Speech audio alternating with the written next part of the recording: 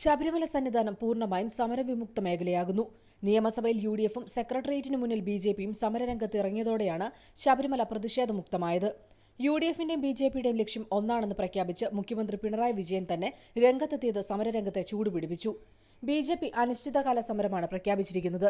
ഇതിന്റെ പിന്നാലെ നിയമസഭാ കവാടത്തിൽ എംഎൽഎമാരുടെ സമരം യുഡിഎഫും പ്രഖ്യാപിച്ചു.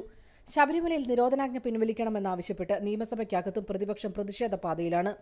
വനിതാ മതിലിനെതിരെ രൂക്ഷ വിമർശനമാണ് കോൺഗ്രസ് ഉന്നയിക്കുന്നത്. ഇതോടെ എൽഡിഎഫ് യോഗത്തിലെ ഘടകകക്ഷികളുടെ നിലപാട് നിർണായകമായി. ഇപ്പോഴത്തെ സാഹചര്യത്തിൽ ശക്തി തെളിയിക്കാൻ സാമുദായിക സംഘടനകളെ കൂടെ കൂട്ടിയാൽ ഭാവിയിൽ വില കൊടുക്കേണ്ടി വരുമോ എന്ന ആശങ്ക എൽഡിഎഫിനുള്ളിൽ തന്നെയുണ്ട്.